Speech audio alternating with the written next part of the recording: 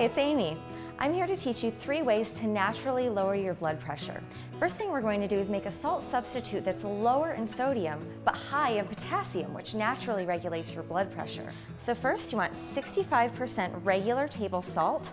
Add that to a small bowl. Take 25% salt substitute. Mix that into your concoction. And 10% Epsom salt. So you just give that a little stir. Take an empty salt shaker, a little funnel, and pour it on in. And there's your low sodium, high potassium salt substitute. A second easy way to lower your blood pressure is to grab one of those stress balls. Just squeeze and release, squeeze and release. Do that for 2 minutes, 4 times a day. It can significantly lower your blood pressure within 8 weeks.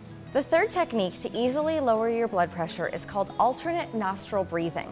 Sit cross-legged and then stick your thumb and your pinky out in your hand, making this motion. Turn it to yourself and cover your right nostril.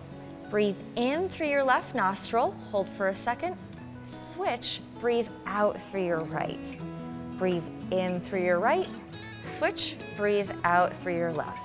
And do that for 15 minutes in the morning. And if you do this for 4 weeks, you can significantly lower your blood pressure. Check back to prevention.com for more 60-second health solutions.